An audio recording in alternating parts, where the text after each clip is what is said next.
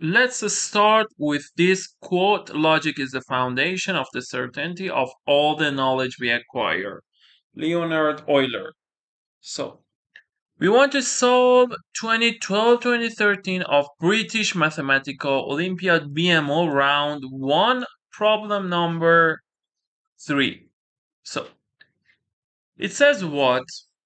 It says find all real numbers x, y, and z which satisfy the simultaneous equations the x squared minus 4y plus 7 equal to 0, y squared minus 6z plus 14 equal to 0, z squared minus 2x minus 7 equal to 0. Now we want to work on this problem. Before solving the problem, thanks for subscribing, turning on notification, and like my videos. And we want to solve this problem with one of the most basic and also useful idea. The idea is what?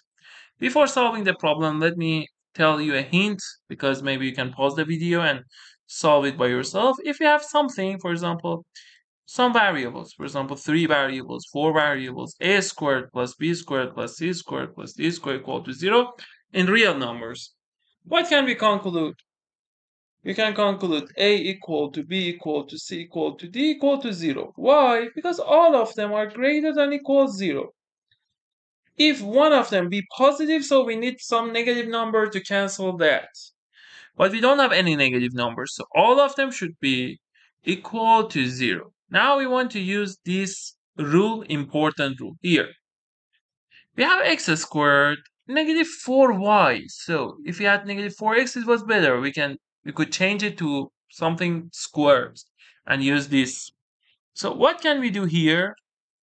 I have x squared here, but negative 2x is in this equation. So if I add these two things, but I have z squared here, and negative 6z is here. So one thing that is good is to add all these 3 terms. So if I add all these 3 terms, let me write with yellow. It will be x squared. Let me write negative 2x here. Plus y squared negative 2y, negative 4y. This part, so I've written this one, y squared negative 4y. Plus z squared minus 6z. Plus 7 minus 7, 0 plus 14 equal to 0. Now, I want to change it to some perfect square. Here, I need what? I say, okay, I can write x minus 1 squared, but it creates what? This part. X squared minus 2x plus 1, but here we don't have plus 1, so I write negative 1. Now it is exactly this. Let's focus on next part. Plus y, can you tell me here what is squared? Y minus 2 squared. Then we can create y squared negative 4y, but we have one term that is extra, plus 4. We should cancel that. So I write what? Negative 4. Now this term equal to exactly y squared minus 4y. Now the next part. I have z squared minus 6z. So I should write what? Z to create z squared and negative 6z. Z minus 3 squared. And here we have z squared minus 6z plus 9. Why? I use this identity. A plus b squared is a squared plus 2ab plus b squared. I focus on these two parts to create z squared minus 6z, because 2ab here will be negative 6z. But we have plus what? Plus 3 squared, 9. So I should write negative 9 to cancel that. And plus 14 here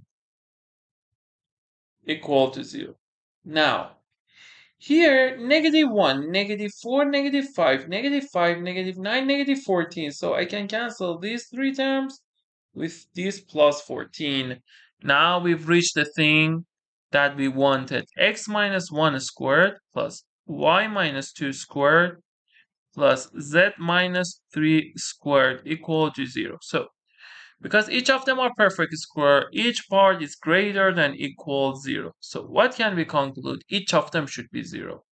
So x minus 1 should be 0, y minus 2 should be 0, and z minus 3 should be 0. From first one, we conclude x equal to 1. From second one, we conclude y equal to 2. From third one, we conclude z equal to 3. We've solved this problem. I want to tell you a homework. Exactly, you can solve it with this idea. The homework is this, and the problem is for what? This problem is for also math. It is a summer camp, like for example, Sumac. It is for Stanford. Sumac, Promise, and Ross are more prestigious than Awesome, but because the idea it is for 2022, it is for a summer camp in USA. But because it's also a good problem, the idea is so much useful also in AMC American Mathematics Competition, AME also in next rounds in some part of them, USAMO, BMO for British Mathematical Olympiad. This part that you reach sum of some squares, some of them equal to 0. You can solve it exactly with that idea. Try to solve this, and if you found the answer x, you should find x, y, z, and w. Let me change it. You should find x, y, z, and w. Then comment your answer below this video, and if you had any question, there are around, I can say, 20 important formula or ideas in function problems, identities, polynomials, inequalities, for example, homogenization, and some other ideas. Also in geometry, we have around 50 important formulas. If you want to learn them, as I said before, feel free to send message to my WhatsApp number in the description. Also, thanks for subscribing, turning on notification, and like my video. So try to focus on this problem and solve it with the ideas that we've worked on here. You can also use my playlist about BMO British Mathematical Olympiad for America, for summer camps, Harvard, MIT, Stanford Math Tournament, and you can improve your problem solving by watching those videos.